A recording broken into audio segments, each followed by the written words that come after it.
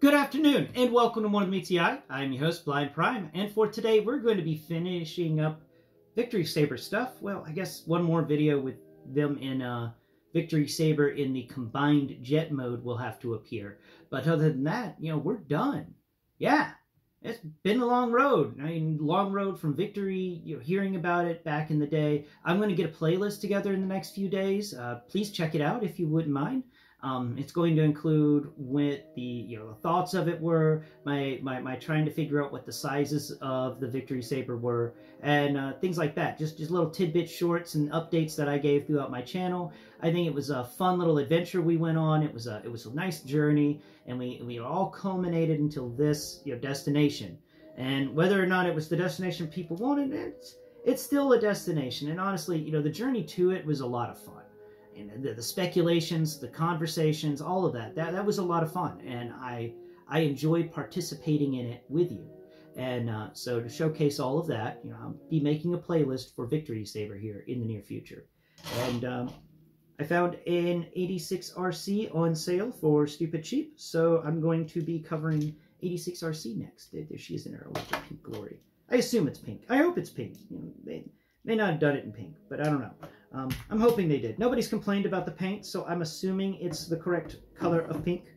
But yes, we will be covering that figure at a later date. But for today, let's go over Victory-Saber. There's not going to really be much I'm going to go over today on Victory-Saber because honestly, we covered so much of it already with the Victory, with Star-Saber and then covering Victory-Leo. There's not really much to cover except, these cool wings. Yeah, these cool wings. Okay, so to talk about this figure, now we've got everything Star-Saber-like. The Victory parts didn't do anything with his arms, so that's still all the same. I mean, he does get a giant gun.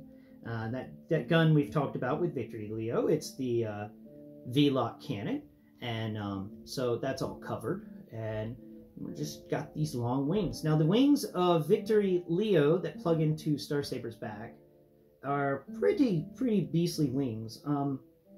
They actually stretch out a good span outside of each of his shoulders.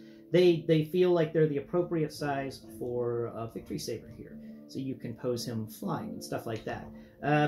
Now the boots on the ends, I do enjoy how the feet for the for Star-Saber fold up inside so that when you plug these booties on, it actually feels like they're, just extensions of the legs.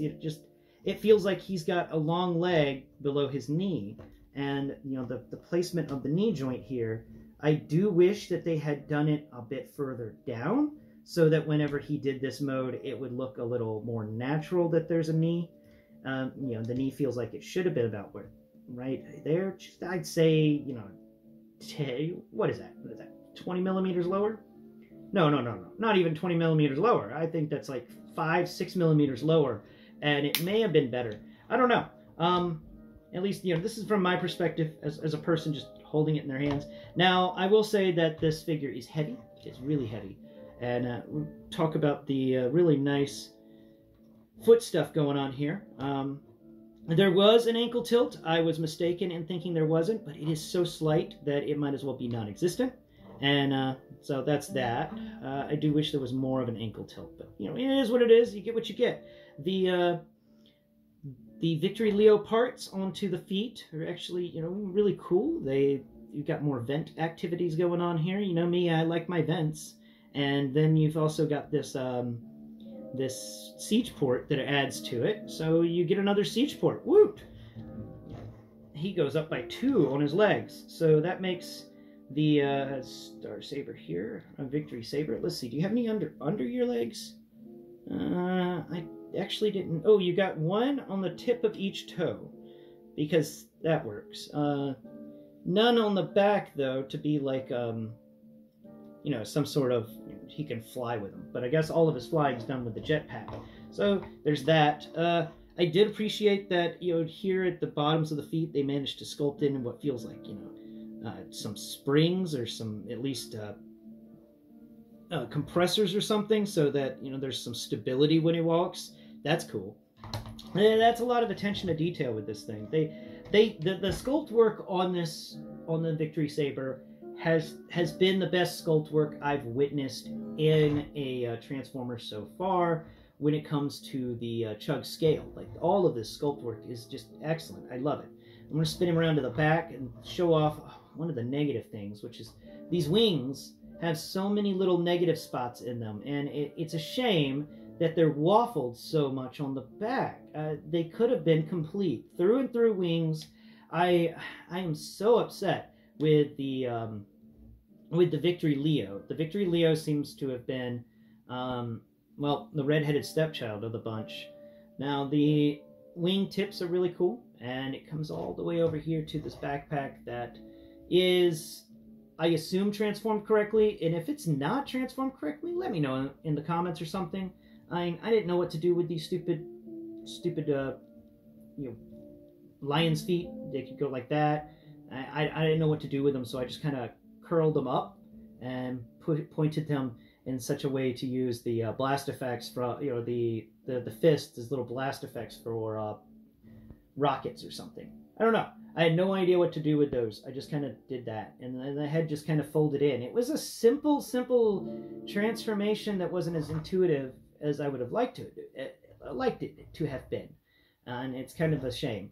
But for the most part, yeah, that's Victory-Saber. He's there's not really much more to explain on this guy. I do like how when you attach the Victory-Leo to this, you get these guns, which, he's got these cool siege ports on either side that fold over to make these guns. They also act as stabilizers to help stabilize these wings and ensure they don't go flying off or falling off by accident. They had to make a very strong joint there, but you can, pick up the guns from there, or you can actually, articulate the guns themselves, and then,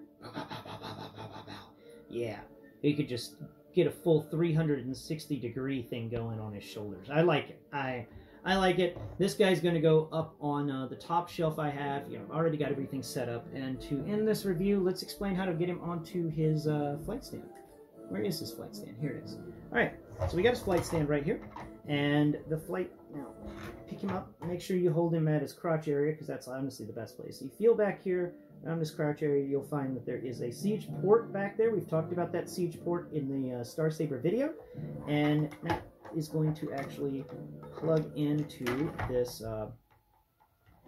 this little siege peg on these flight stands. So we just got to plug that in. Alright, and there we go. It's plugged in, nice and neat, and there it stands, and you can move them around a bit on the flight stand. This is a very sturdy flight stand. I do have to say, it's a nice flight stand. I do like it. I just wish that it wasn't designed at such an angle. My OCD goes crazy. I want it to be positioned so the Autobot symbol is facing forwards in the same direction that Victory-Saber is facing, but the Autobot symbol is facing that way, so you've got to kind of put it that way. Why is the Autobot symbol like that? It messes with me. It messes with me so hard. Alright, thank you for watching. Please tune into my channel next Prime. I guess we'll go over the vehicle mode, and after that, I'm going to flip a coin and decide, do I keep it in vehicle mode for display, or do I switch it back to this awesome super robot mode for display? Until next Prime, bye-bye for now.